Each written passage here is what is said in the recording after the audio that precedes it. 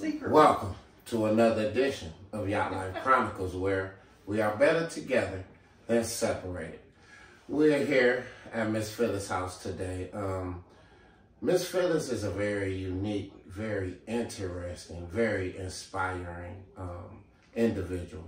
I had the opportunity to meet Miss Phyllis at my Auntie Vera's funeral in the graveyard, and she is the Dove release lady. And Miss Phyllis, it was interesting to know that the doves that's being released they beat Miss Phyllis back home, you know, and I wanted to come in and talk to Miss Phyllis, you know, because I also wanted to talk to Miss Phyllis about business, you know, because us as black people, we go to the club and we throw our money up, you know, in the sky, and it fall on the ground and it's just gone, you know. But Miss Phyllis is able to recycle her money when doves are released and they come back to you. You know what I'm saying? And the thing about that as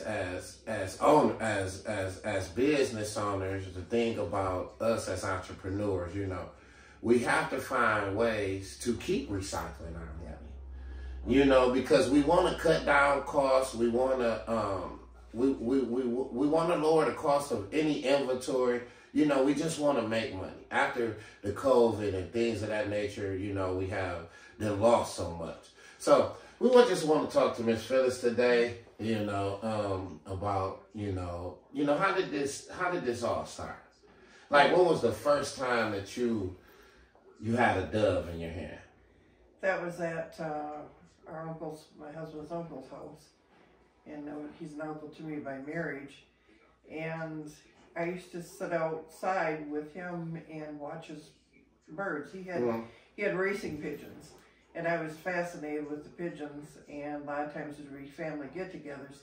I'm not a big drinker, and my husband used to be partying, which is fine. And the uncle and I would sit outside, and we'd talk about the birds, and I learned everything that I know today from him. And then some other things just by having the business. Well, then my aunt was going to start the business, and Uncle Ted come down with cancer, and about 6 months later he was gone. Nobody wanted to deal with the birds. A few relatives took some birds, but I got some birds from him, and then just carried on the business that he was going to create. Right. I created. So how was that, just being, you know, just nurturing the birds, the cleanup process? Yes, I mean, how did you adjust to that? You know, how did you adapt to that? It's a lot of work because. And then you gotta have a certain area, certain space of the home, particularly just for that. Just for the birds. We had, before he passed, he helped my husband we purchased a barn from Lowe's and had it delivered here, one of those ones that was on display, so I got a little cheaper price. Everything, I always tried to think, how can I do it a little more economical when you go into a business? And I had no clue if this was going to go over or not. I mean, I liked the birds, because they're pure white. But his they were pure white, but they were bred off of colored flyers. So I knew they had the smarts to come home. A white to white pigeon, they're kind of dumb. You got to have that color somewhere in the lineage, in the backline and background. So we got that and I started here in Saginaw with a few releases, and they went well, and I enjoyed doing it. And then I came up with something I'll show you later, is the keepsake that I make for the families. Because I wanted them to know that was another business move. Right. Because I was kind of reading up on things, and how can I be unique? Well, to create this keepsake that a family can take with them. And the keepsake is the picture, basically the bio of the deceased. Yes. No, you want to go get that keepsake off the counter? It has the picture of the person, the date of birth, date of passing, and a beautiful reading, and it has a feather from the dove. So I have had Miss Maggie that calls me from Georgia every year when her son He was unfortunately murdered here in Saginaw. She flew up here and I did the funeral, but every year she calls me on his birthday and she says, I have my boy's picture right there. There it is. Oh, and this is what we call, this is what you call a keepsake. Okay, so you guys can see that. Yeah. Every funeral I do, every memorial, they always get that. Okay. Yeah. And this is, and you take this feather out of one of the doves and put it in there. Each year the doves, they shed all their feathers and they grow new ones. Okay. It's like a dog sheds fur. Right. So then I gather them up, wash them all up good, and then place them when I need them. Right. As keepsakes. And people, they like them so well that a lot of times they'll order extra ones. So what does the you know, because the dove, is that a white color? What? Okay. And you can, it's actually a pigeon, somewhat white pigeon crossed with a white biblical dove, which are the smaller doves. Okay. They have no homing instinct, so you don't use those. Right. But it gives that pigeon that pretty color. So it's half the biblical dove and half the pigeon, and it's got a homing instinct, so it goes home when you let it go. But I train them from the time they're 8 weeks old. Okay, so from the time, so at 8 weeks they know how to come back home? No, you start at 8 weeks. You start training them at 8 weeks. It takes about 8 weeks to train them. Okay. To go 25 miles. Oh. Okay, and then I push them up to about 50 miles. Once they go 50 miles, and drop them off. Say you go to Flint, I go to Flint, River Rest Cemetery, Sunsets. Take them once I can get them to there, and they come home. I can take them to Pontiac, Detroit, and then find their way back home. Find their way back home. And that's so interesting. And I tell people, you know, when Noah built his ark, it was the doves that told him there was a new journey. So when I incorporate that into and I believe this. When I incorporate that into my prayer for my families, let them know that God's taken their loved one on a different journey of peace and tranquility. And that's what dove stands for. Love, unity, peace, tranquility. That means more to me than, yes, I make money off of it, but I truly, when I look at the faces and I'm talking to everyone at one of those ceremonies, I mean it when I tell them, your loved one is with God. Right. And the dove represents the spirit of the person. The dove symbolizes the spirit. When God gives us to this earth, we're his child. And we have a spirit in us. And the white dove symbolizes that spirit. The white dove is very symbolic, and it's the first thing I start out with. And I would say it's very symbolic. God has many creatures, but he used the white dove as a symbol. The same as when you see on Christmas cards or anywhere, usually your first thought of a white dove is love. Love and peace. Exactly. And so harmony. You know, right? Yeah. All those things. So, and why was it your passion to just stay in that field, that vocation of dealing with the doves? Like, you know, do you have any other hobbies, any other things I you raise want? chickens. Huh? I raise chickens. Oh, you raise chickens too? Raise chickens. I have eggs. Right. Yeah, no, it started out with kind of a hobby. I didn't think of it like, oh, I'm going to get into this big business and everything. And I thought, and I still do, it still fascinates me as the owner to watch those birds take flight. They circle and they head home. It amazes me because I don't know how they do it. Nobody really does. Right, it's exactly. A homing instinct. And then you think, you know, because doves' head is so big, you know, the brain is so little inside a dove. You know, for a dove to be able to go out 50 miles or whatever and be able to find their home. How happy, how elated do you be to just see when each one of them come home? When you see them fly in, because I'll see them fly in, they land on the barn on top of we call it a pigeon loft instead of a barn, just a fancy word for a barn. But you watch them fly in, and they all have numbers on their legs. So I know which numbers I take, and then I look for them in the loft to see if they come home. But it's a good feeling. Have you ever lost one? Yes, you do lose them. That's unfortunate, but it's part of the job. But it's maybe only a year. It could be maybe only 2% of them. Okay. Yeah, Okay. So it's not a high. It's not a high. But you need to be careful because this time of year, I don't like them flying too far. Right. Because they don't, whatever it is about the snow, it throws off their navigation. Okay. So I had to learn that the hard way. I sent out some birds and didn't see quite a few of them for a while. Right. And I know working for Evans, working with Evans and Browns, because you are your own business entrepreneur. Mine is You're not partner. Dreamers White Dove Release. It's Dreamers? Dreamers White Dove Release. Dreamers White Dove Release. That's the name of my business. You know, yeah. And I work closely with Evans Brown and Paradise. And, you know, being in this era, you know, it just seemed like we have so many people that's checking out on us lately. You know, a lot of people been checking out, and it's really been sad. Young people. You know. And did you ever think that your business was going to be in high demand the way that it is now? No, never dreamed. There's other people out there, and my husband always tells me it's the way I do it.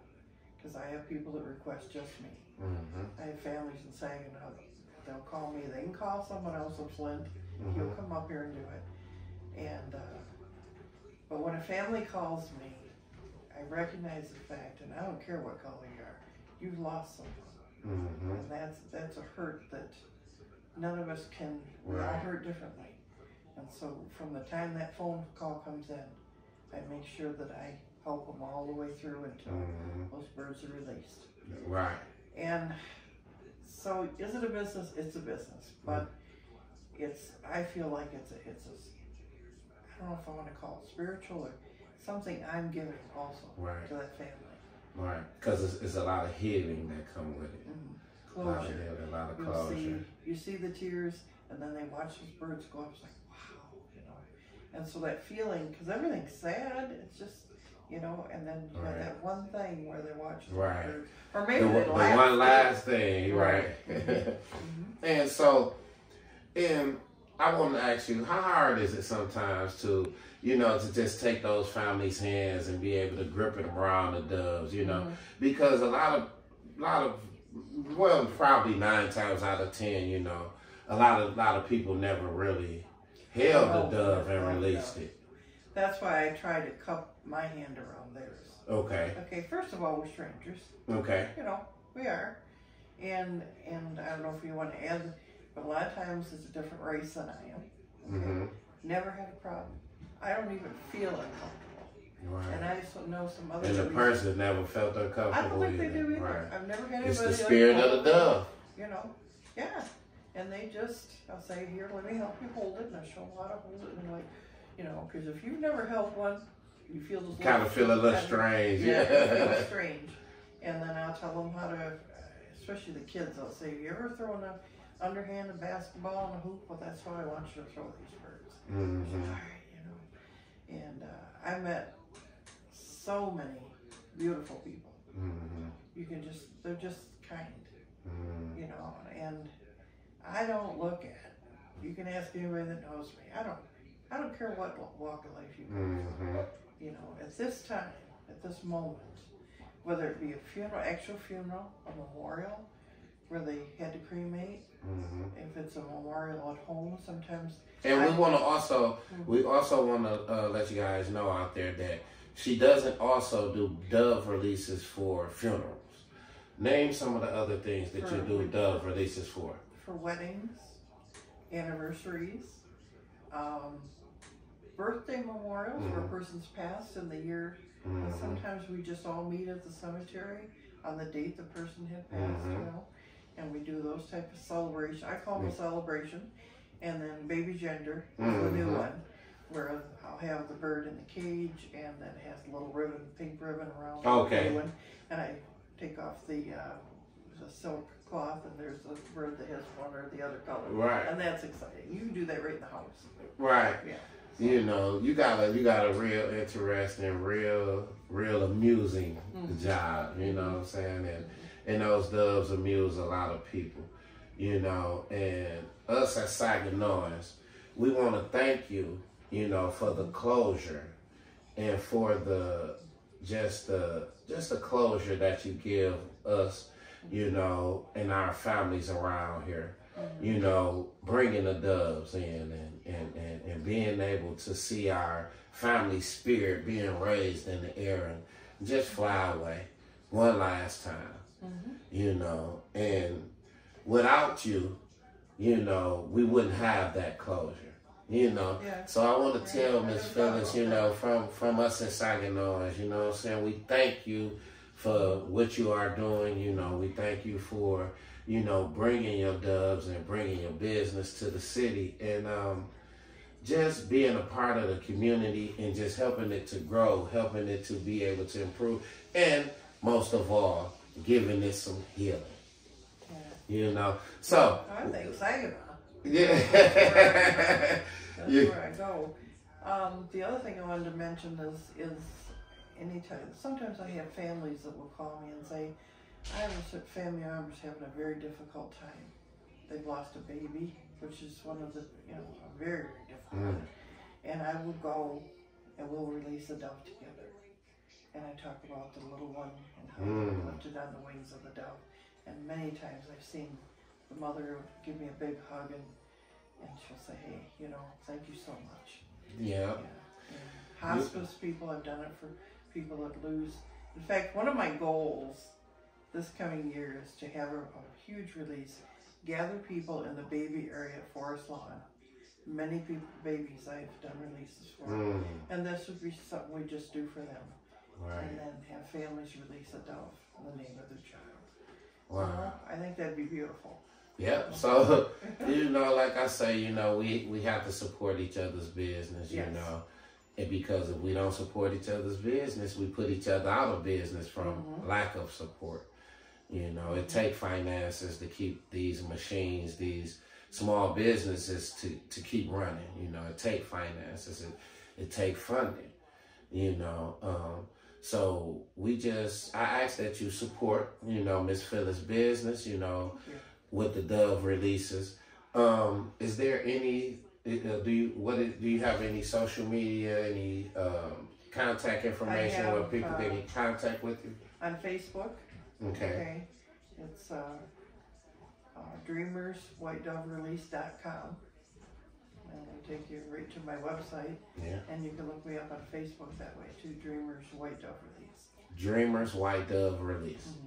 Okay, so we finna go out here and we finna go look at the birds, and Miss Phyllis finna, you know, just take us on a journey, man, since she was, you know, took over for somebody else. And, you know, just sometimes things just land in your lap, you know, and, you know, we never knew that we'll be doing certain things that we're doing today, but based on what other people have initiated in life, and, you know, and we take it and sometimes enhance it.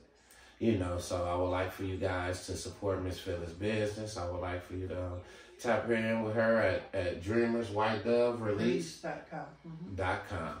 And we're finna go out here in the cage and see some doves.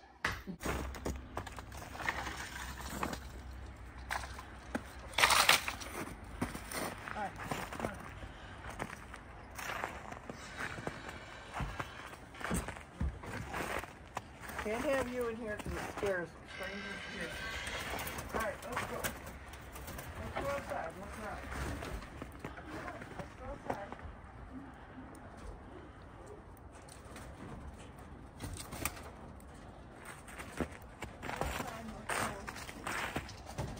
I know, it's nighttime. I don't like it outside.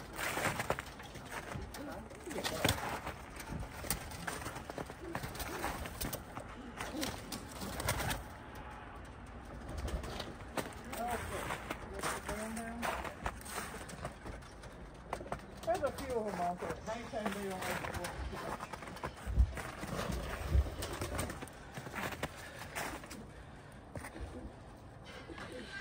much. Here's one of my original birds. And this guy is about 7 years old. Mm-hmm. And how I know him is there's the band I was talking about. He's number Blue 47. Oh, okay. Yeah, I see the man. And he is a 100-mile bird. He will fly 100 miles for you. And how old is he? He's 5 years old. Wow. Yeah. So how many of these pigeons have you raised in your lifetime? Oh, I bet you I've raised over 500. Over 500? Mm-hmm. Wow. Yeah. Well, I've helped 2 other businesses get started. So I've given them birds. I've sold birds to people because they like my bloodline because they're good flyers. Mm-hmm. They come home. Yeah. Is there a difference in the pigeons? You know how there is, pit bulls. You got this line of pit bulls. This line is what line of pigeons are these? These are actually TNT was the line that they come out of, and I've crossbred them. You see the blue and white bird? He's crossbred with some of these white ones because he's an excellent homer. This bird right here, that's fine. Yep. And he's crossbred. I crossbred about 3 generations, and then I'll get a nice white flyer, and they are smart. He's pretty too. Yeah, those are a blue bar. He's a true racer. He's a 500-mile bird. Oh, so that bird there can fly 500 miles? He'll come home from Bowling Green, Kentucky. He'll come home from where? Bowling Green, Kentucky. Wow, that's unique. The bird can fly 500. One of his babies has got a blue. Oh, we see that. Blue mark on his neck. Yeah. Oh, guys, y'all see that? With the blue mark? Yeah, you come out of him. That's one of his babies. So take us through that process of when the birds are pregnant and the eggs hatch. Well, what part do you play in that? Nothing. Just wait, huh? She lays an egg one day, and then the next day she'll lay the second egg. And she'll sit on her eggs for 21 days or 14 days, and then they hatch. They take care of them. They feed them. They do everything with them until they come out of the nest, and that's where I come into play. Well, I usually separate them when they eat on their own. They drink on their own. And then they go into a different part of the loft, which the lofts are separated. So what you usually feed them? I have a special mix of pigeon feed that I have made at the Freeland Granary. And I put so much % protein and things that I feel that are good for racers. And you can see they're not real big. Now this is a male bird. He's a big guy, but you see the other ones are hens. They're a little bit smaller, and they're fast.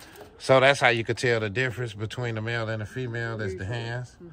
It's hard with a white bird, but I happen to know because of the smaller. Because their biggest enemy is a hawk. Now this morning there was a Cooper hawk sitting right on the edge of this corner and looking down on these birds. Right. And they all run in because they're afraid. Right.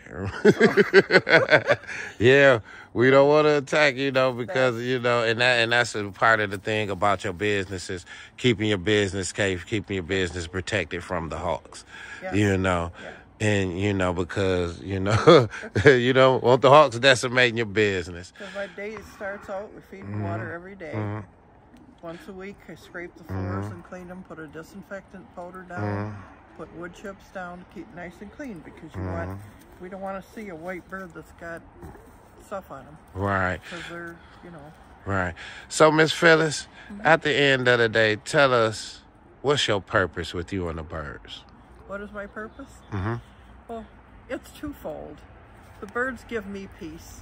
When I'm out here, I'm in my happy place.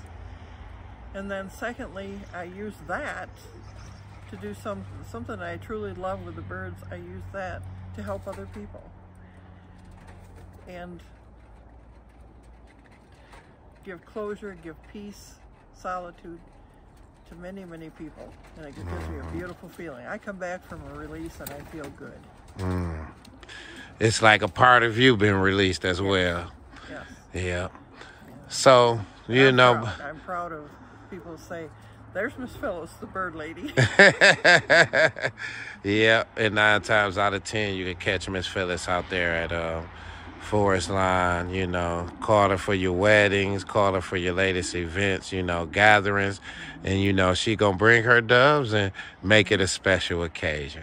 We'd like to thank you, Miss Phyllis, today for letting me come out to your home and being able to do an interview with you, and being able to show people it's not about color. You know, it's not about black or white. It's just about humanity altogether. You know, we don't see color. All we see is people, personality, and the person that person is. You know, we all out here, we are good people. You know, we're trying to survive out here as entrepreneurs. And I ask that you support Miss Phyllis' business and also support Yacht Life Chronicles. You know, this is another edition of Yacht Life Chronicles where we are better together than separated.